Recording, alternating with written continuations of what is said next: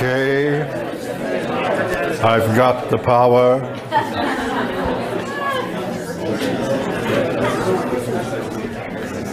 All right. Now we want to spend most of our time identifying love with a certain kind of life. Because salvation is actually a life. And towards the end of the hour, I want to go to our handout that we gave you the other day and just walk over a bit of that and take questions if we can. But now we come to think about love as it is discussed in 1 Corinthians 13. And a good thing to reflect on is just how we feel when confronted with this chapter.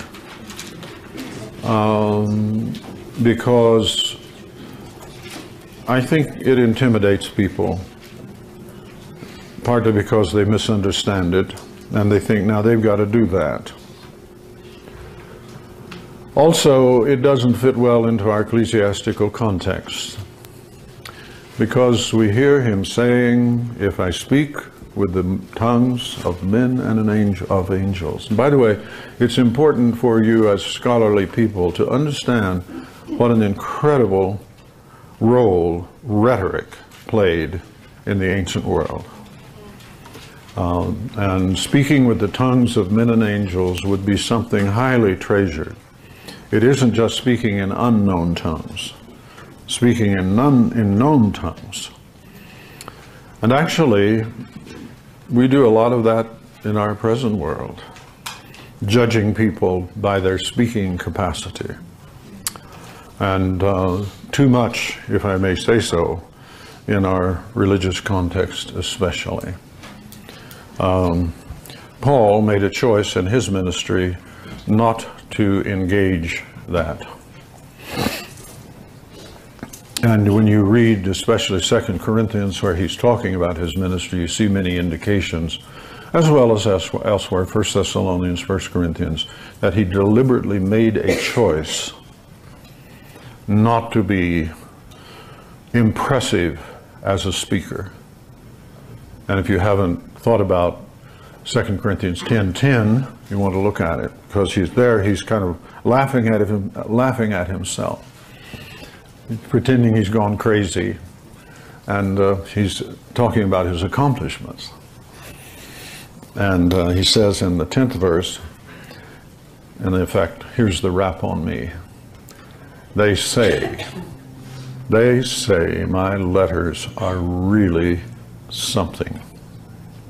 Heavy, substantial. Personally, not much. And his speaking stinks. And ask yourself how you would like to go on the Mediterranean circuit with that rap on you. But Paul was very purposive about it. And when he comes to say, though I speak with the tongues of men and angels and have not love, agape, boy, is he ever carrying a load. And then he goes on. Why is he doing this? Think about, why is he addressing these issues? Do I have the gift of prophecy and understand all mysteries and all knowledge? And though I have faith so that I could move mountains. Where do you suppose he got those words? Could move mountains and have not love. I am zilch. Nothing. And if I bestow my goods to feed the poor, or give my body to be burned and have not love, it profits me nothing. So if you have someone in to candidate for leadership, are you going to discount all of that? Nothing isn't very much. Not very much.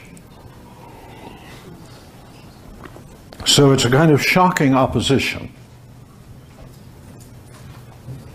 And you understand it's in a context where he's talking about various kinds of capacities, gifts of the Spirit. And actually, when he finishes 13, he goes back to talk about that. He doesn't dismiss gifts of the Spirit. He doesn't dismiss human abilities. He just says, without agape, they don't amount to anything. Now, why is that? That's because agape is the lifeline to the life of God. That's life. Agape is divine life. It is divine power.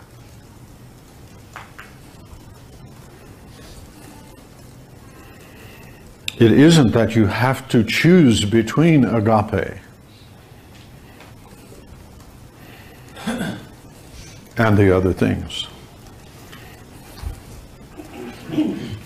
The other things are fine if they are under the control of agape. Now then, here comes agape. Love suffers long and is kind.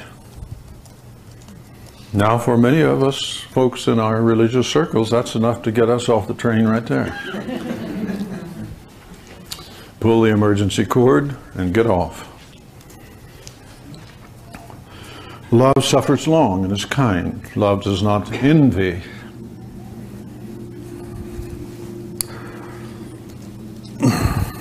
What is envy? Envy is resentment to another person because of blessings that they have. It's resentment. It's based on a sense of deficiency in oneself. Love suffers long and is kind. Love does not envy. That means you are thankful that other people are better than you. Wait a moment. Yeah. That's why Paul says in Philippians 2 that each consider other better than himself.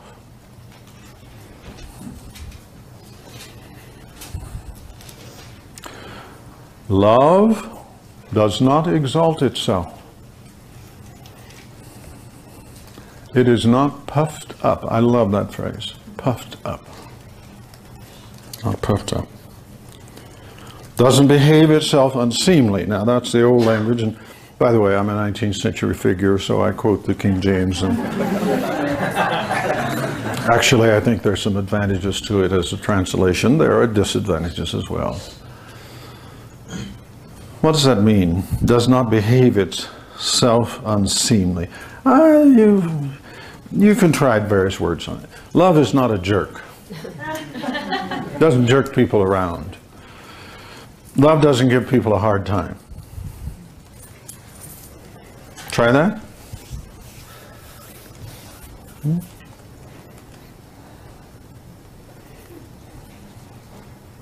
Love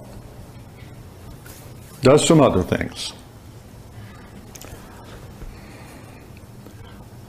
For example, it's not hard to approach. It's not hard to approach, not unapproachable. It doesn't seek its own.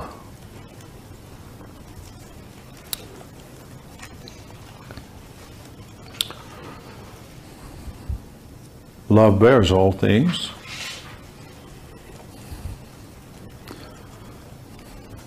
What does that mean? That means Paul's saying, you know, I've seen that there isn't anything that love can't stand. Believes all things, hopes all things, endures all things.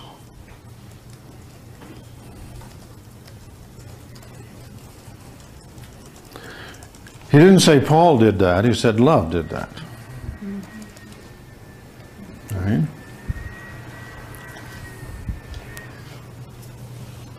Love never quits, never fails.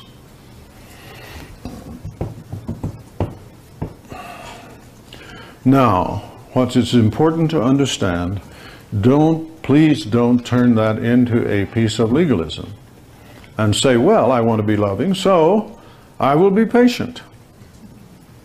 Well, actually, you can be patient and not be loving. So what you're talking about here is a very deep kind of set of the whole person.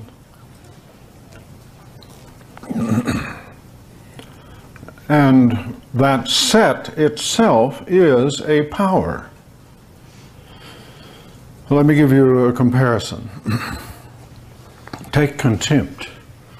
Contempt is a structure that enters into people's lives, and then it does things.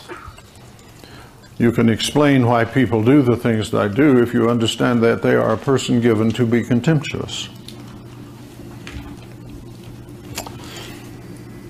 Anger can be taken into your life as a power,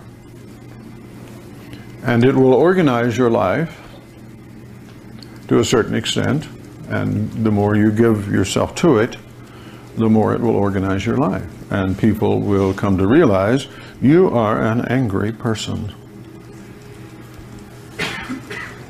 And probably you will also be contemptuous, because anger and contempt are very closely related.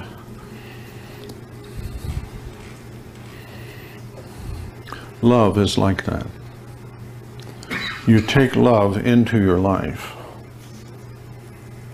and you allow it to penetrate your mind, and you allow it to penetrate your body and your social setting. You subject your will to love. That's the center of it. We said that's the executive center. But as you do this and you live with it, it takes over your whole life. And in the process, lines you up with the commandments of God.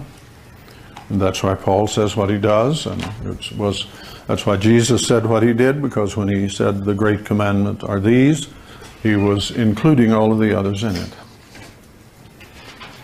But now, you don't do those because you're not supposed to, or not do them because you're supposed to, or not do them. You do them because of who you now are. See? So now let's take a particular case that's very troubling in our world. Pornography. This is an increasing difficulty both for men and women. It is a curse on the ministry, just a devastating sort of thing. How can you deal with pornography? You have to become the kind of person who would not find it interesting. Now, you're not going to do that by deciding one day, I'm not going to be interested in that. You do that by coming to think in a different way about yourself. I mean, what are you thinking about yourself when you engage pornography? And actually, if you think that through well enough, that'll cure you on the spot. Well, not on the spot. It's a lengthy spot. You have to go through that. But at the point when you see what you are doing to yourself, to say things like, well, I've got to do this. Well, that's not a position for a human being in the image of God to be in. And you begin to ask yourself, why do I do this? What does it mean about my desires and my will and so on? And I just take that as an illustration because, people have such a hard time with it. But the hard time is built into the way they think about themselves, about God, about other people under God. And when you see this right, you don't want to do that. Not in the sense that, oh, I want to do it, but I don't want to do it. But in the sense that I don't want to do it.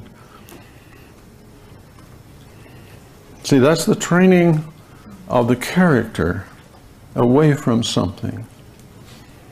Now, that's in general true of everything that comes in the way of temptation and sin. Is you reframe the mind and the feelings and your will, because your will training is very important here. Not will worship, like Paul talks about, but will training. You accept the fact that you have to train your will, because if you don't do that, you will not have a place to turn around and start changing your mind, changing your body and your social relationships, and really down to the level of your soul. Your will has to turn. So that's where now the structure that we want to talk about later, that is in chapter 5 of Renovation of the Heart, the VIM structure. See, the vision is fundamental. But there's an interaction there, because unless you have some degree of intention, you will not readjust your mind. And for example, one of the big problems with pornography is that people, their will is enslaved to their desires, and they don't know who they would be if they gave up their desires, and they can't find a place in their will to turn and say, in so many areas, you have to want to not want what you now want. You have to want to not think what you now think. So that's sort of the minimal motion of intention that can help you. And of course, I believe that only the grace of God enters at that point. It doesn't decide for you. Grace and God do not make decisions for you. You make decisions, but there's help. And we can count on that. So now love comes in and seeks what is good, not what you want. And that in itself is a great shift. You come to seek what is good and not what you want. And now then, once you get settled in seeking what is good, you can go back, in many cases, to wants that are legitimate and subordinate them, not in the case of pornography, and subordinate your wants to what is good, to a will that is surrendered to what is good. That's what love does. It comes in and possesses. So now you don't have to deal with some stuff that was over here in your mind that was not good and not loving, because it's not there anymore. So how did you get that there? Well, that involves some work sometimes. And there are processes that you can go through, and for a Christian who understands the importance of Scripture, they can replace a lot of their thinking by Scripture memorization. When you take the Scripture into you, it's a substance, and it is active, and it works. That's one reason why you want it in you. And then it will help you deal with your other thoughts and your desires and replace them. Now that is why one of the greatest disciplinary verses in the Scripture is Joshua 1:8. This book of the law will not depart out of your mouth. That's a real good place for it. It's in your mouth. And if it's in your mouth, a lot of other stuff won't be in your mouth.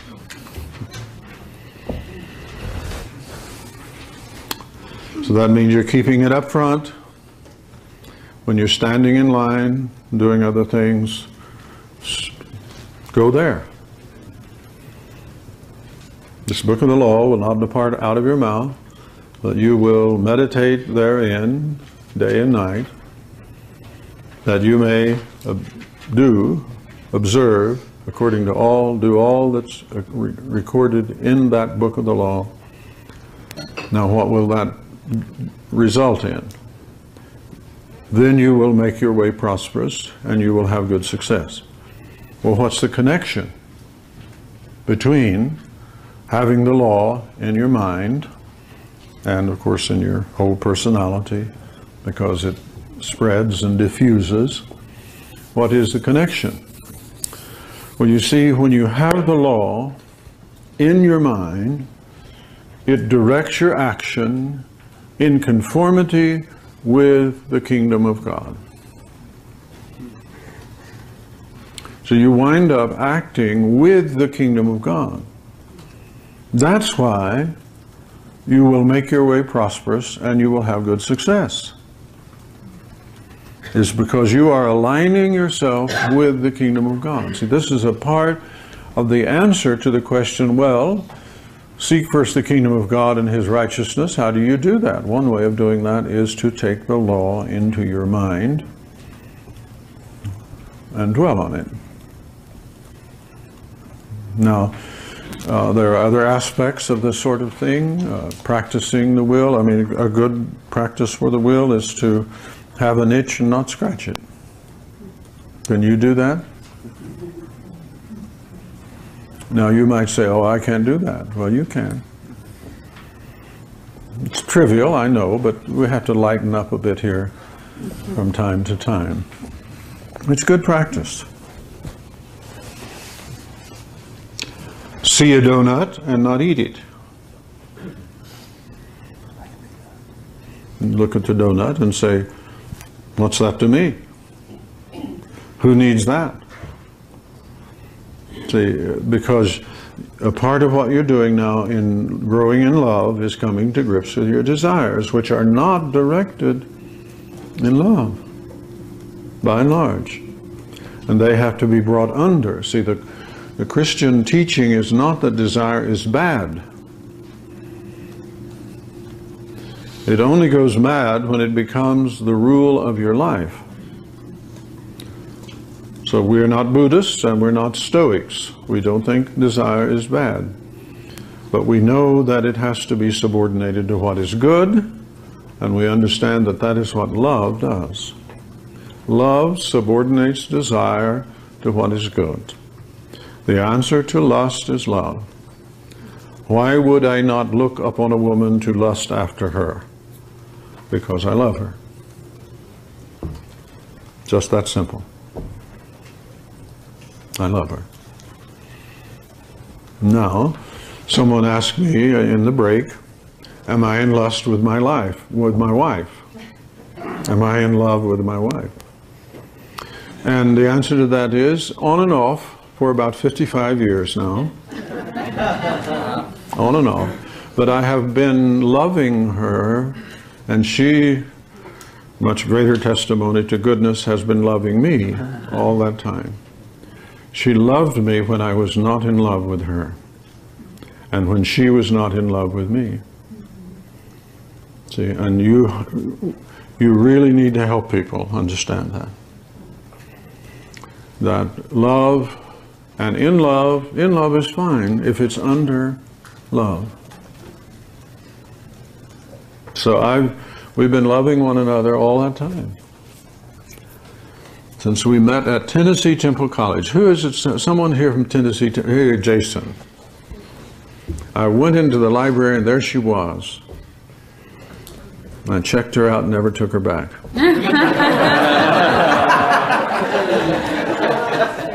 I can still remember the sweater she had on, the skirt. And, oh, what a wonderful thing.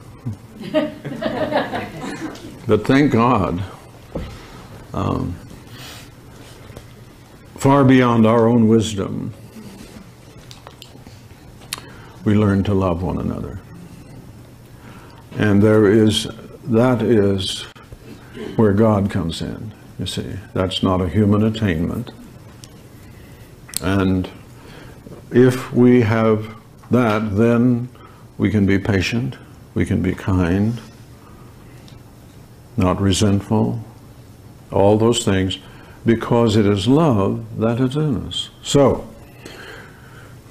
the point is, if we're going to teach people to do everything that Jesus said, we want to lead them into being loving people. See, and that's why the gospel is so central. God so loved the world that he gave. We understand what that means. And we are led to trust love ourselves. We understand something about, at least, that God is really back of it. And that he will support it. See, if many people feel that if they love, as we're describing it here, then they will experience great loss. And they don't trust love. So they look at the Sermon on the Mount, for example, and see all the things that's listed by Jesus. Well, you know, if you do this and you do that and you do the other. And they say, this would ruin my life. I'm not going to do it. I'll just feel guilty. And I will be forgiven because my sins have been paid for. But to think of actually doing it wipes most people out because they don't understand that it is a part of the life from above that comes upon entry into the kingdom of God. So you can trust it. And you have knowledge upon which you can base your faith, and then you can put your actions on your faith, and God will be with you. That's the way knowledge and faith and action work. You don't try to just work by commitment.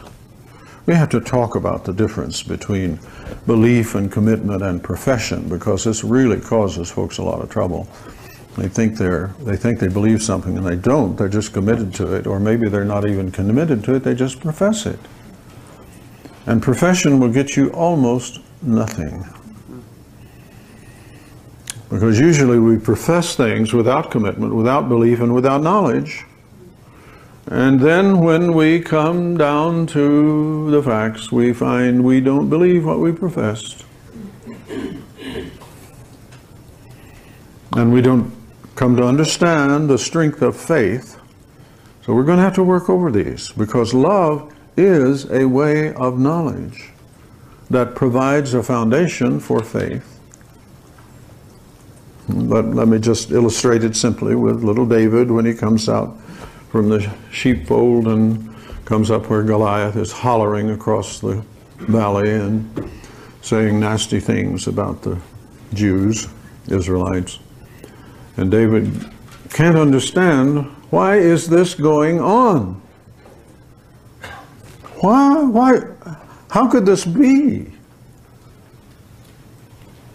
And he says, I'll take care of this guy. And they all treat him like he's an idiot. And then he explains to him, says, listen, I've been in these things before, and I know how it works on the basis of my experience. And he tells them about a lion and what happened to the lion, and he tells them about the bear, and he doesn't beat his breast and give the Tarzan yell.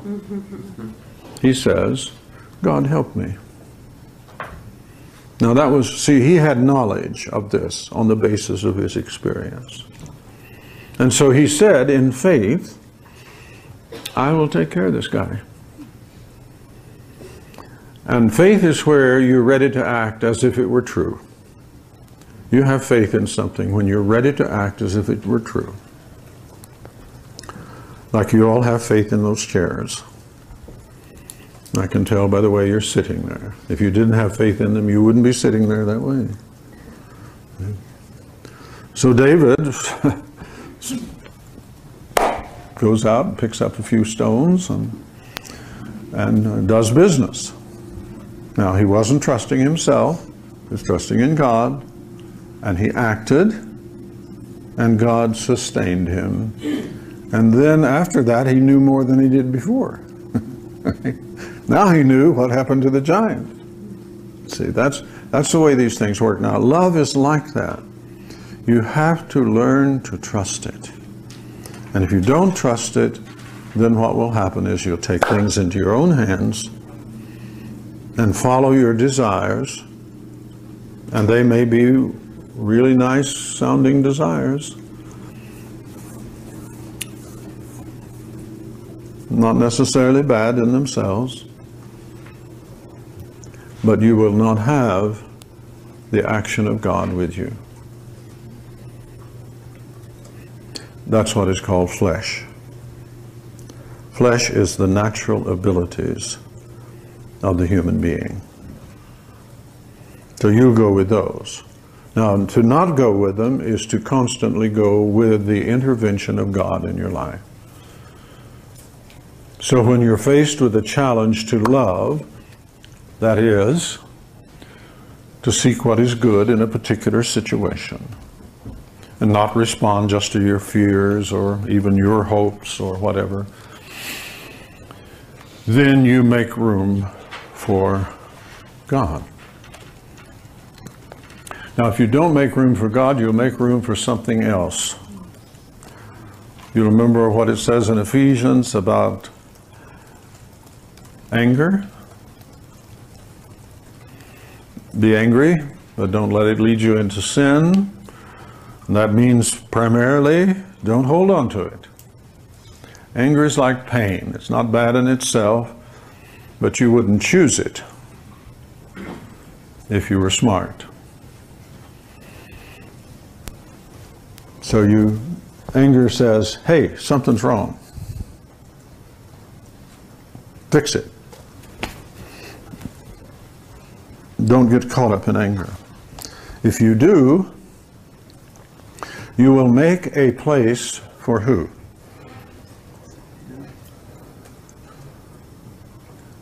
Satan. Make place for Satan. See that?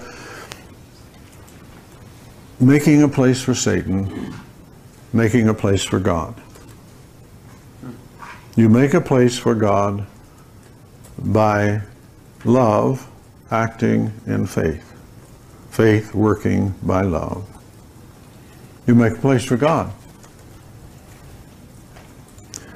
And that means you're tying in to the life of God. Now that we want to just enlarge on that a bit. We quit at noon, right? Okay. Salvation is a life, okay? Salvation is a life. It is a life that is tied into God's life.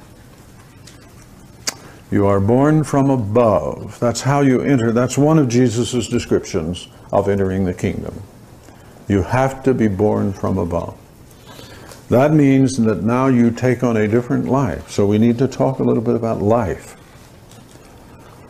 Life is one of the primary descriptions in the New Testament of what you get when you surrender to God. You get life. Now, what is life? You have to think about that. And now I have, in the spirit of the disciplines, I have quotations and discussions, and I'm just assuming that you can tie in a lot of what I'm saying in these few minutes that we have here with what's in the book. Okay. Life is self-initiating, self-directing, self-sustaining activity. Self-initiating, self-directing, self-sustaining activity. Life always occurs in an environment from which the living thing takes in nourishment. Okay, now just briefly illustrated in ways that you can fill out. A child soon learns what it is for their goldfish to die. And that goldfish, when it dies, That's the end of its self-initiating, self-directing, self-sustaining activity. Right? And then, of course, you learn other things about what happens when life departs. The child does. The fish rots. Okay? Why? Because the life that was in it and was organizing its body is not there any longer, and so its body comes apart. Now, the life that is in a cabbage is different from the life that is in a kitten. It's true, isn't it? What does that mean? Well, the initiating, the sustaining, the directing is different.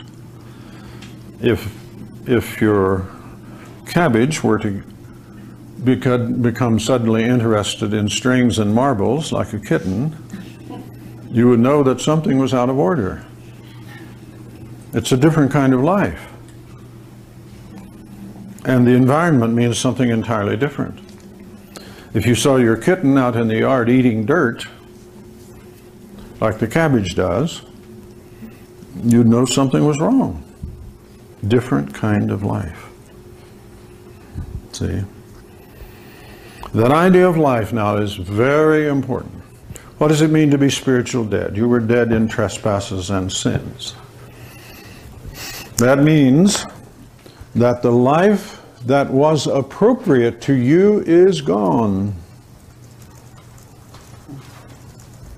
You are not drawing from what you should be drawing from. You are not initiating, directing, and sustaining the activities that are appropriate to your nature. The day you eat thereof, you will die. What does it mean? It means you have now cut yourself off from the environment that can sustain the life that you are meant for. So, now your life is going to be different. Right? You have cut yourself off from God. You did that by not trusting Him, and because you didn't trust Him, you didn't obey Him. And now you have pulled up yourself by the roots, and you are in a process of corruption. You are dead. You are in the process of disintegrating, like a cabbage plant that you pull up and put on the sidewalk. Okay, am I making any sense at all to you? Okay. So now, you're born again. That means that a life has re-entered you. This is what Henry Scougal in his great old classic called The Life of God in the Soul of Man. One of the most influential pieces of writing on the evangelical side of modern religion that there is. Just a few pages. The Life of God in the Soul of Man. It's one of the best things you can ever read if you want to really understand the heart of evangelicalism as a historical movement. Who wrote that? Henry Scougal, S-C-O-U-G-A-L. You can get it on the web. There are a few good things about the web. You will find it very hard to read because these people, they did not make concessions to the reader. But actually it'll do your mind good because now we're training our minds to react in little bits and pieces. At USC we have an excellent writing program. They teach you how to write if you have nothing to say. But you can write real good. Probably get a job writing advertisements. In any case, this is really a magnificent piece, and if you brace yourself and get a hold of it, and you will see why nearly all of the great modern evangelicals like Wesley and the rest of them point back to that book and say that was a landmark in my life. And it's all about now what I'm talking to you about, a life from above. Now, understand, to say that, that means now there is a principle of initiation, of direction, of sustenance. That is not from the natural world. And lo and behold, we are suddenly back to where we started yesterday, the two landscapes. Two landscapes. Though the outward man is perishing, the inward man is being renewed day by day. While we look not at the things that are seen, but at the things that are unseen. You see, when you go those verses in Colossians, since you're risen with Christ, seek those things that are above, where Christ sits on the right hand of God. Now, here's an image for you. That you ever see videos of these airplanes that are refueling in flight? It's a great image. And that's what you're doing when you set your mind on things that are above. You are actually taking in divine substance. And that is the nature of the life of love.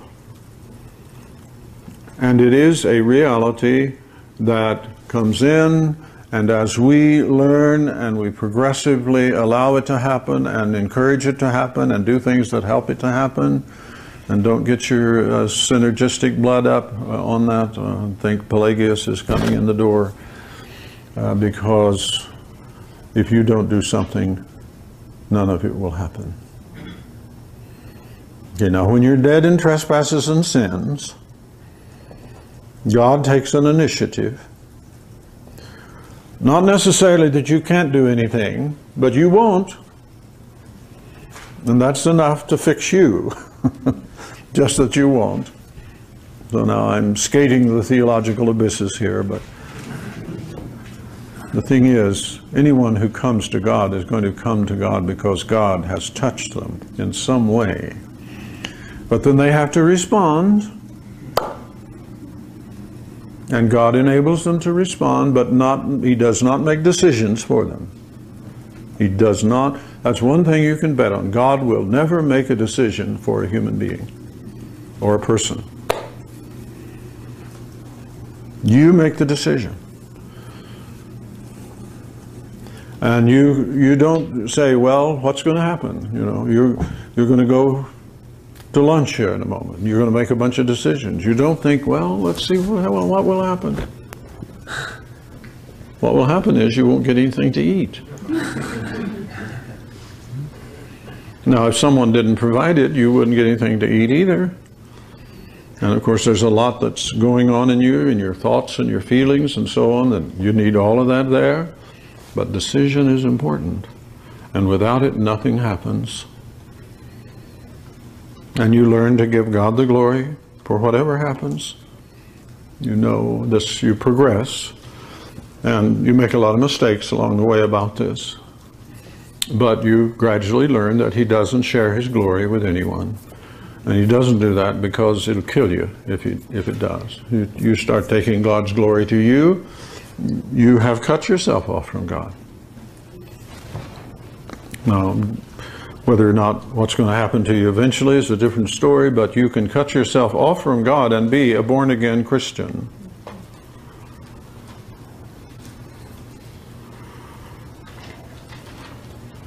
All you have to do is take off on your own.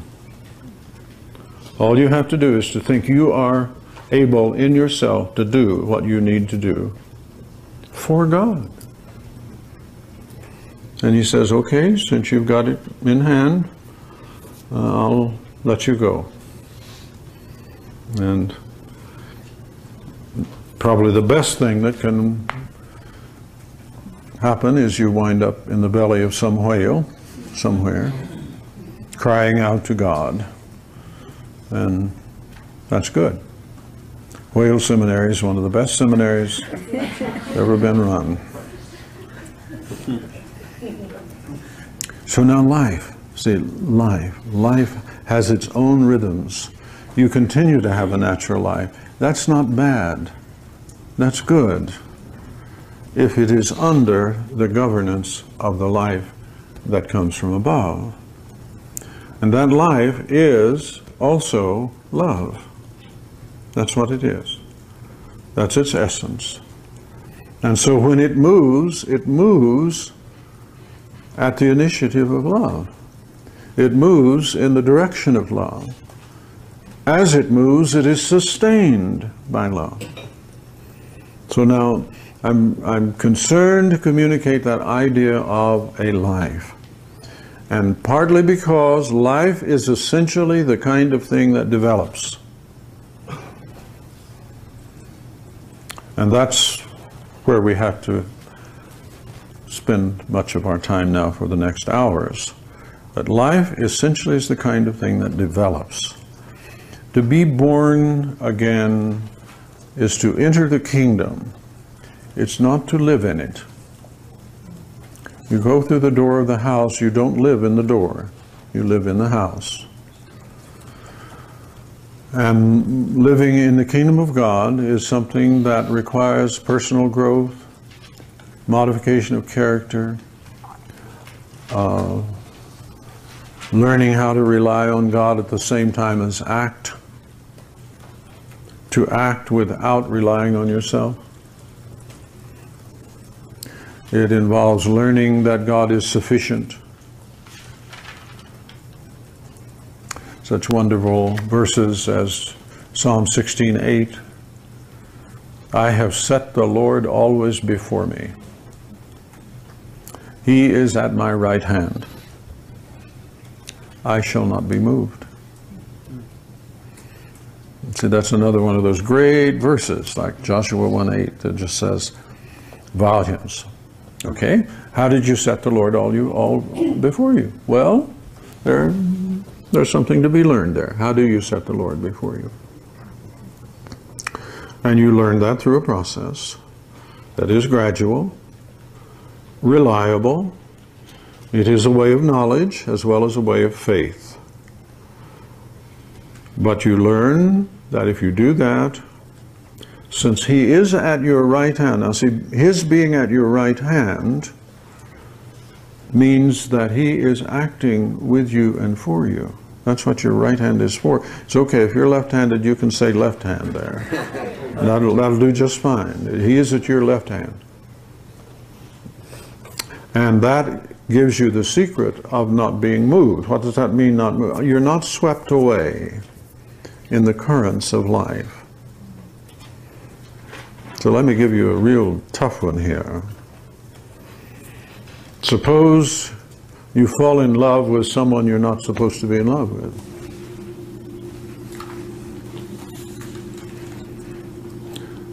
You may have heard of that actually happening.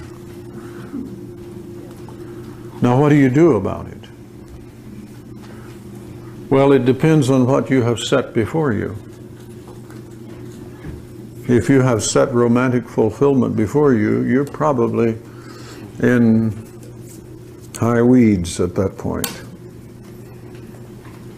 See, if you have set the Lord before you, you've got something to anchor you so that the emotional flow of things, you will not be moved. You'll not be moved. That means that you have a resource to anchor you so that you don't have to live in denial or in acceptance, because you are founded on something solid now. And I know that one of the main tests of the Christian, especially those in leadership, is precisely this sort of thing. And we see it around us in the cases. But the important thing to understand with the cases, the famous cases, you all know these, it's not what happened that blew the lid off of it. The important thing is what was going on all the time before that. Now see, these folks have made a choice about where to live that ultimately defeats them. And they're confronted with something, no doubt with a little help from the enemy. who's always working on these things, and there they go. So I have set the Lord always before me, always before me. He is at my right hand. I shall not be moved. Now, that's a way of handling the resources. See, when you do that, when you set the Lord always before you, you are consuming the fuel of a godly life. That's what you're doing. You are refueling in flight. You know, some years ago they invented these little robots that when their batteries were running down, they would just go plug themselves in until they got recharged. And that's what we learn to do. But not on just an emergency basis. We want to do that. I mean, there are emergencies. At Ziklag, on one occasion, they were David's own people were about ready to kill him. It's not unknown for leaders to be in that position. And a wonderful line there says, he strengthened himself in the Lord. And you wonder, what did he do? Probably went off on a rock and sung a few psalms to himself. See? He set the Lord before him. He knew how to strengthen himself in the Lord. He knew when he had to do it. So there are emergency situations, is what I'm saying. But we want to take, usually, if you're not in a solid, characterological, constant position, then when the emergency hits, you won't know what to do. It's very important to keep the constant flow going. And the Psalms are full of that, of course. The first Psalm, blessed is the man. And it goes on to say essentially what is said in Joshua 1:8.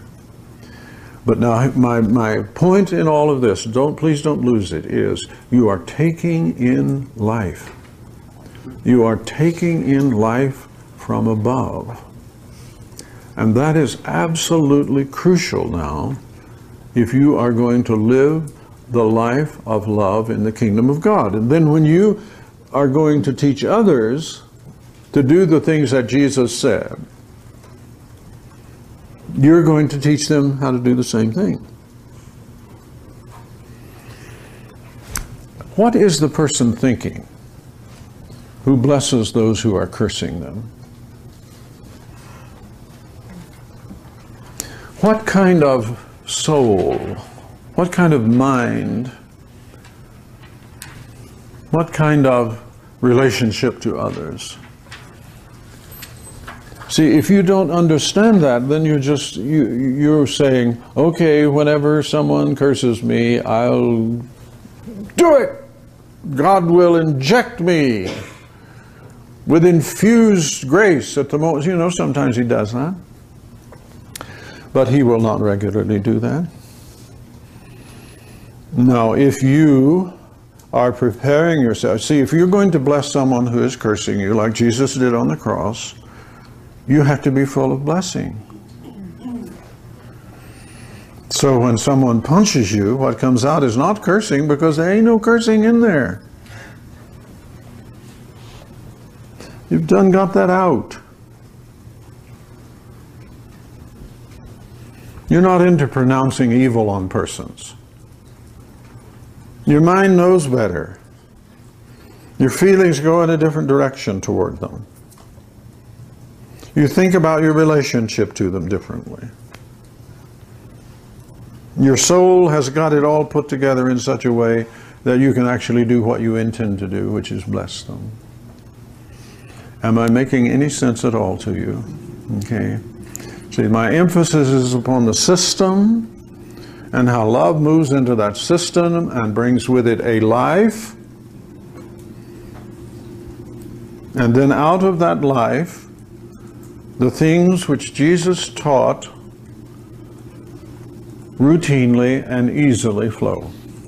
So if you can't love someone the way that would be God-pleasing to love them, then the resource that you have is you can release that person to having God. That's a good. Letting God love them through you. Right. That's a good thing. But now, you also want to say, well, there's something in me that needs to be changed. And so you back up now, and you don't go into great gobs of guilt. Because you are forgiven. And you know that that's not the issue. So now you release the person to God. If you can't do anything else, you can do that. And actually, that's a kind of blessing, because if they are placed in the hands of God, that's going to be a good thing. Isn't that actual act of love? Aren't you actually loving that person? You are doing the best you can. That's right. No, look, what you said is very good, but you have to accept that. That's the best you can do to love them now.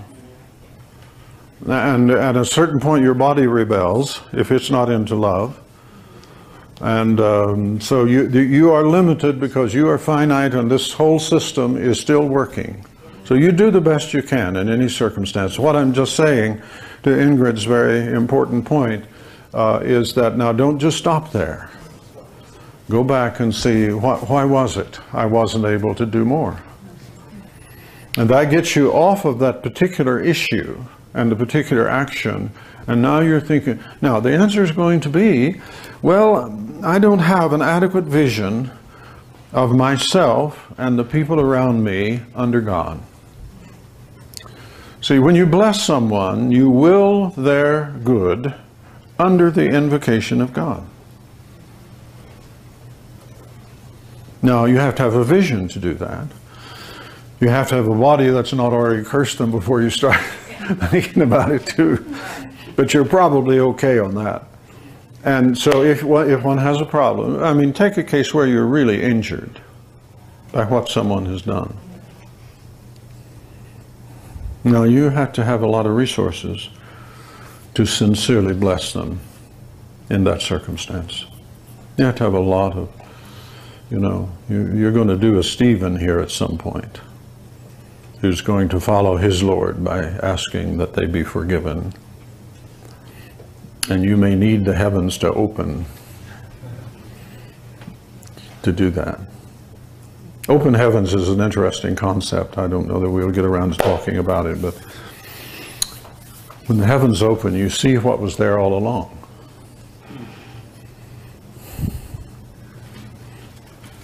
You see what was there all along. Ezekiel, the heavens open. He was in the circumstances where he needed to see that. And he saw what was there all along. We started out with the two landscapes yesterday, you remember, and we talked about Elisha and his butler. And Elisha said, Lord, let him see what's there all along. He didn't say, trot up some chariots of fire. No, they're already there. And now that's a part of what goes into setting the Lord always before me.